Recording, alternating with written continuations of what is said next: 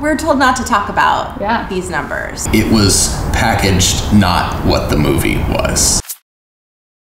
So total, we had about $65,000 worth of contracts. So it's been 3 years. We have seen $16,000. Yes. Tuna.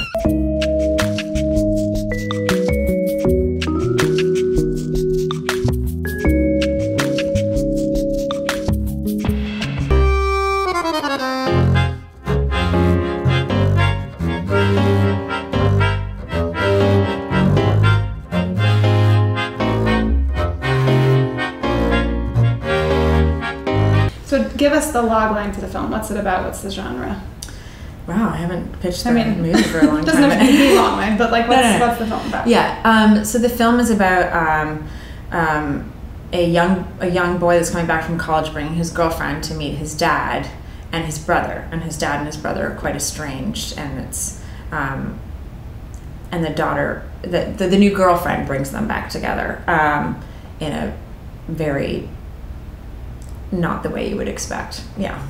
It stars Adam Scott, Brittany Snow, J.K. Simmons, and Alex Frost. And what was the budget? The budget was just right around $1.5 million. Okay. That Sundance was a few months after the financial collapse of 2008.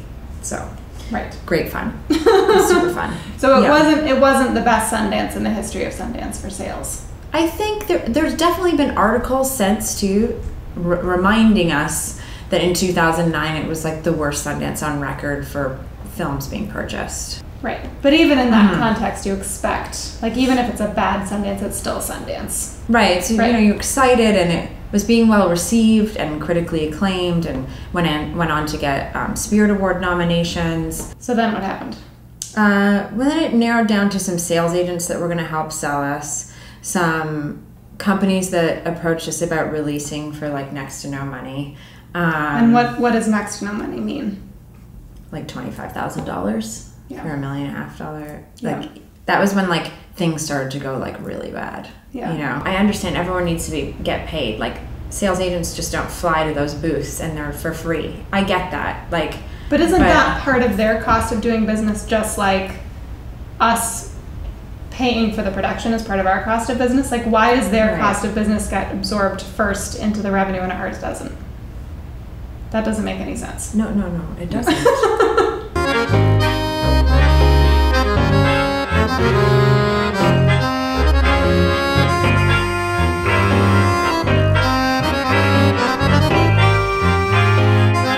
In terms of transparency with data, this business, the film business, is a perfect breeding ground for unscrupulous people.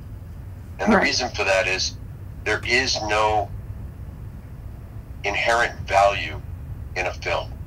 You can't really look at a film and tell somebody what it's actually worth. And it's very hard to look at a film and with any degree of approximate appraisal be able to tell somebody how much it costs to make it. Then when the film is done and they take it to market, and if you're lucky you get into Sundance or one of the bigger festivals, there are so many thieves in that space that it's shocking. And the reason why is because you now have this film. There's no standard. It's not gold that trades for a certain amount. It is worth whatever a buyer says it is within a particular market. In addition to all of this, when they go to market, there are so many side deals being made. For instance, I have a friend who is the distributor for Turkey. I go with my film, we have dinner. He says, I like these two films, let's do a deal for both. And I say, okay, I want $100,000. You're going to paper it as 25 for film A, 25 for film B, and you're just going to hand me a check for $50,000. That's not going to be tie-tie. I come back, I show you a contract. Hey, I sold Turkey. Here's your 25 grand. How much have you made domestically, do you think?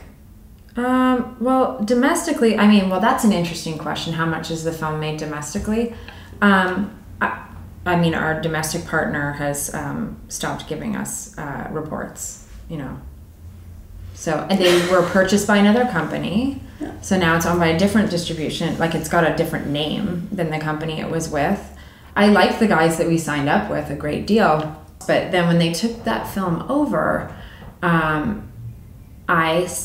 J.K. Simmons, for instance, won an Oscar. I was like, hey, how about you put it on, like, your homepage or something? Like, they did a few things, like some small things, but I was like, can't you guys get it back on HBO or Showtime or, like, sell it to Netflix again or whatever it is that you need to, like, can't we see some more money from that? And, like nothing.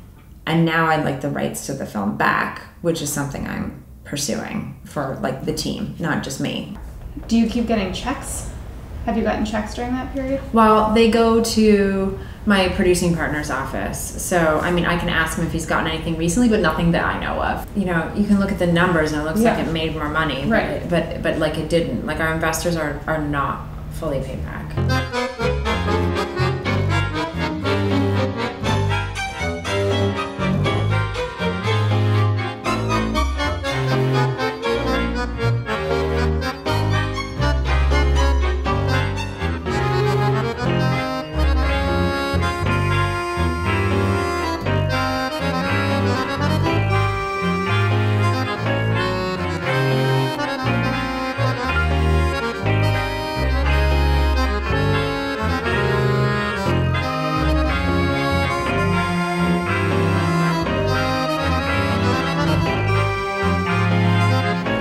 And there's basically no way to verify any of this without extensive work. Yeah, you can have audit rights in your contracts. You can have these accounting rights. Then I can send off a letter and say, I'm demanding to see all these things. Well, 80%, maybe 90% of the time, depending on who's on the other side of that letter, they don't respond.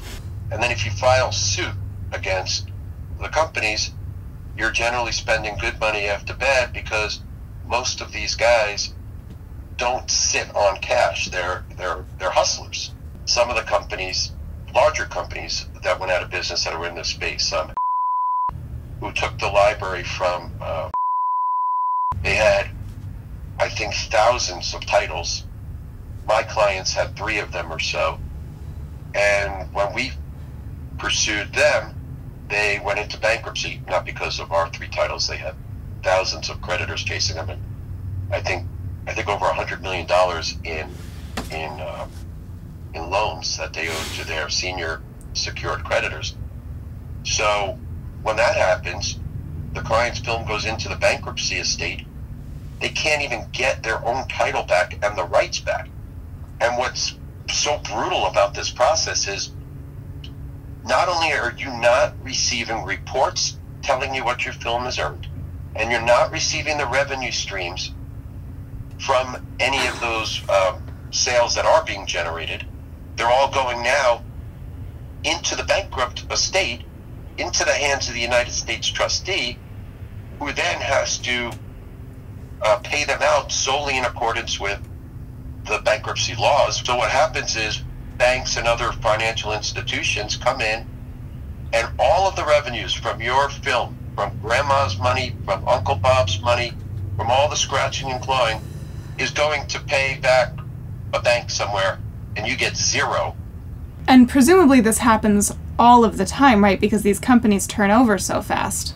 It happens all the time. And how much typically, just ballpark here, would it cost a filmmaker to hire you to see something like this through? It must be a lot of money. So to actually litigate it all the way to judgment, if the other side responds, which is a big if, it would cost over $100,000. If the film has enough potential revenues, then it's something I might look at and take on a contingency if I believe that the defendant is going to stand their ground, be solvent, and not just fold and run into bankruptcy.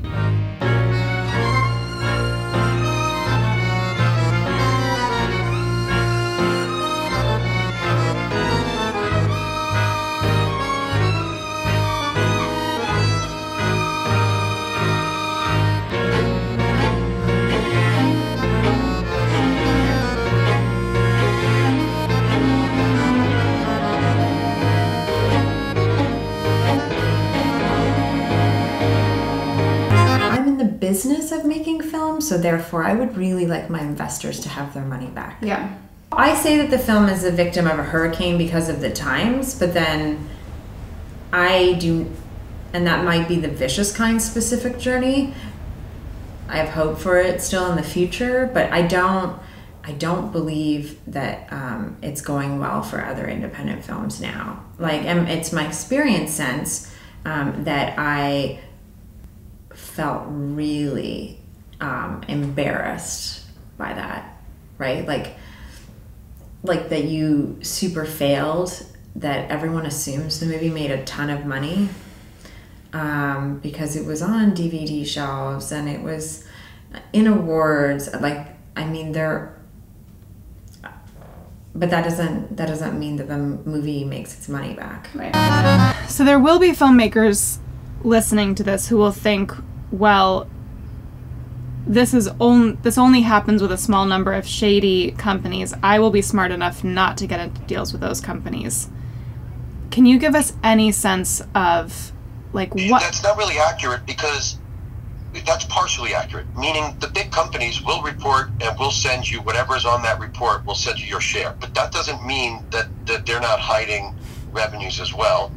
So what you really need is you need an experienced attorney who's familiar with the language, who knows how to modify that language to at least give you a fighting chance to increase your portion of the pie. Right. I mean, I can review a small sales company agreement and mark it up probably in an hour. Yeah. Although, as you say, that contractual stuff only covers you so far against the other things we were talking about, in terms of the companies turning over, in terms of the outright fraud, not being paid. Right. I mean, look, I mean, you can ask anybody who's in the personal security business, and they'll say, look, there's only so much I can do. If somebody wants you dead, they're going to shoot you. Right. You know, it's like, we'll be there, but... Right. So it's the same thing. I mean, we can only go so far, because so long as money touches their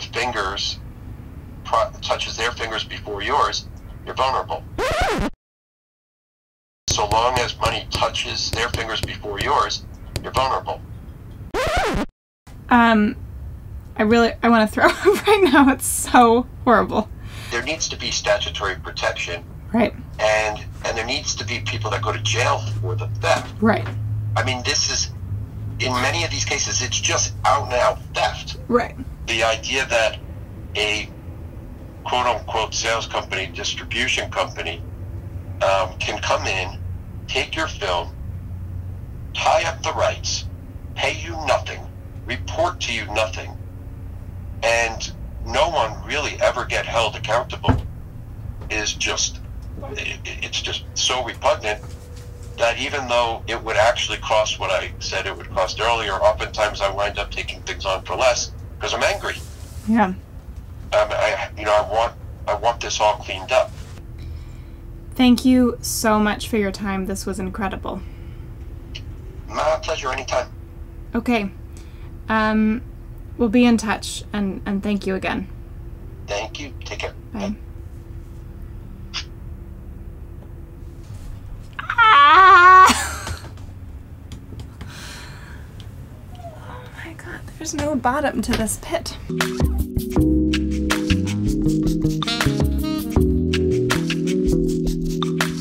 Oh, rain on me, you stormy skies, wash my sins away. Let the thunder roll, let the lightning strike, until I'm clean again. Oh, moonshine bright behind the clouds, but don't you show your face till I'm clean by and by, and I'm free from earthly trials, till I'm new again after the rain. Oh, after the rain, when the clouds... This is Carbon Arc Projector. It's been here since the early 40s in the same spot. The rain is awful great. I can face the coming days when I'm new again after the rain. When I come or go to the west, to the east, or the mountain, or over the sea, it don't matter where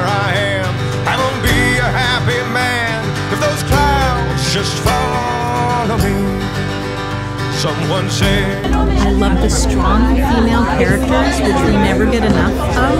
I watch a lot of rom-coms, so this was a quality rom-com. I really enjoyed it. Bite Me was wonderful. It touched on a lot of different topics that are close to my heart and in my life. I started them in '97, so it was hard to be a very tattooed, stretched, pierced female in 1997. People used to throw food at me. It brings me joy to see how the world's changed and how accessible and easy it is for everyone basically to modify themselves.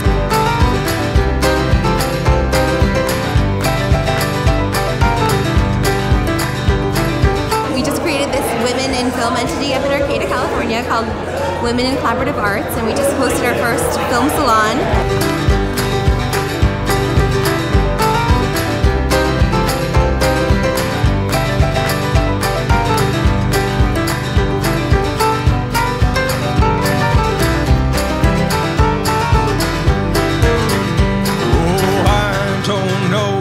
What Jesus said, he never spoke to me. But I thank the sky above for pouring down her holy love to save a wretch like me. Oh, after the rain, when the clouds roll away, when my skin is soaked through with water, when the night won't turn to day, when the pain is awful great, I'll be new again after the rain.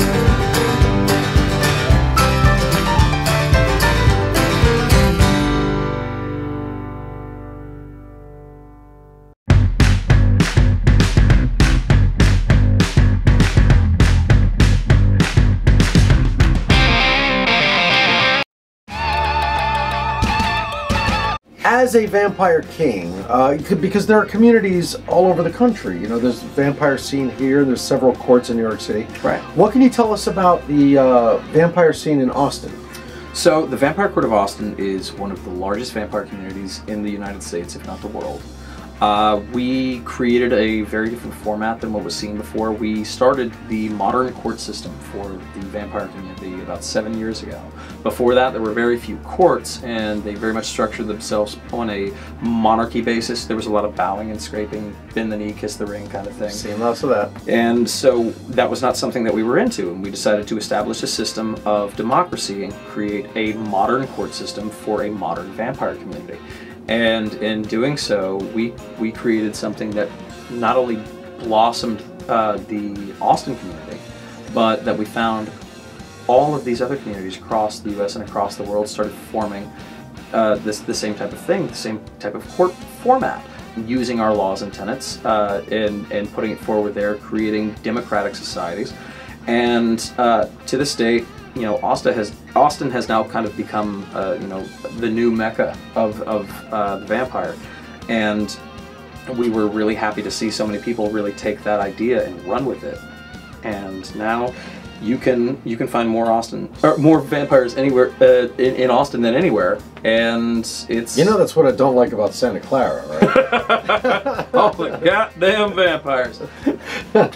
So if somebody is interested in the vampire scene and they show up at one of your events in Austin, are they going to find sort of like a wall of people judging them, or are they going to be welcomed? Are they going to find friendly people there? I can tell you that if you come to Austin, Texas, come out to one of my events, Austin Vampire Ball, something like that, and if you come out to one of the events that we have, you will find the most incredible, welcoming, happy, friendly vampires that you've ever seen in your life. We are a very welcoming community to everyone, not just vampires, but to everyone. So there you have it. Austin vampires are friendly vampires. Friendly. See you there. Like the Sesame Street vampires.